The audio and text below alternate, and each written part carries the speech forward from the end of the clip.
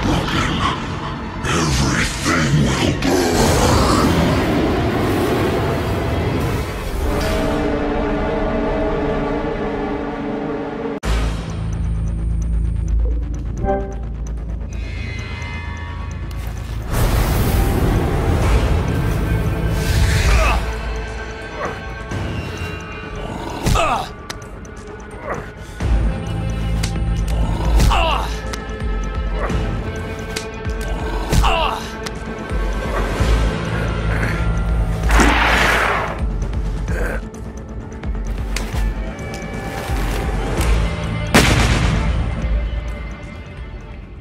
As the burning monster fell to the ground, I had this gut feeling I just couldn't shake. This guy was a mere pawn.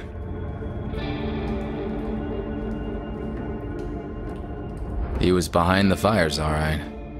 But who was behind him? What the hell? It's not over. All will burn.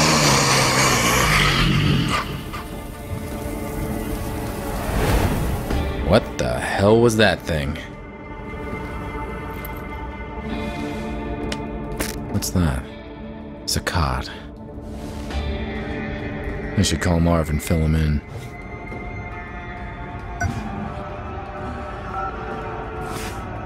Adam, what's the status? I got him. Whatever that guy was, he was no ordinary human. I guessed as much. That's why we called you in on this one. Supernatural is your thing. I'll send a team to your location to set up the scene. Go home, Adam. You did good.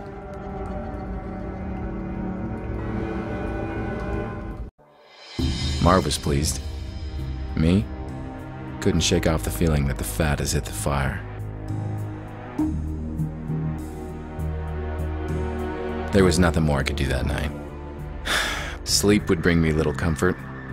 I knew the nightmare that was waiting for me all too well. Same as every night.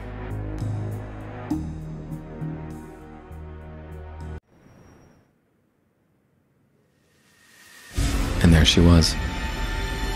My sister Allie.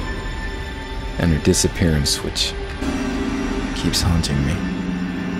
In my dreams, I'm reaching out to her. She always slips through my fingers.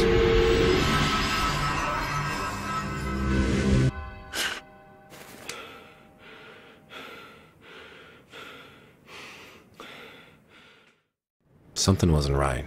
Things were not where I left them last night. I had a visitor while I was asleep. A visitor who left clues.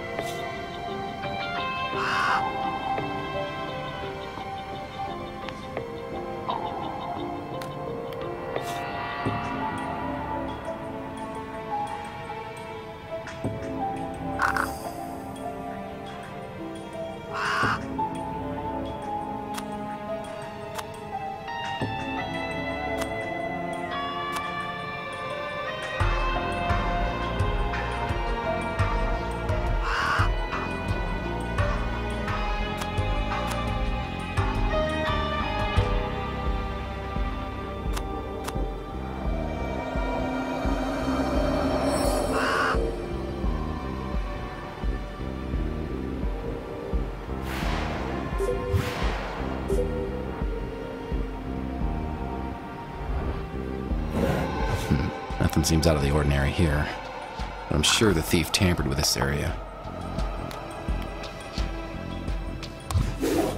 Well, my visitor left a package for me, hidden behind the drawer.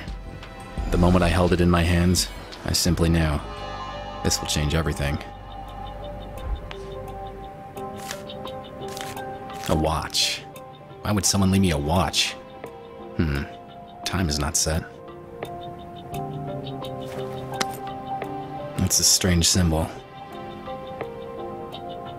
There's some marks on the paper.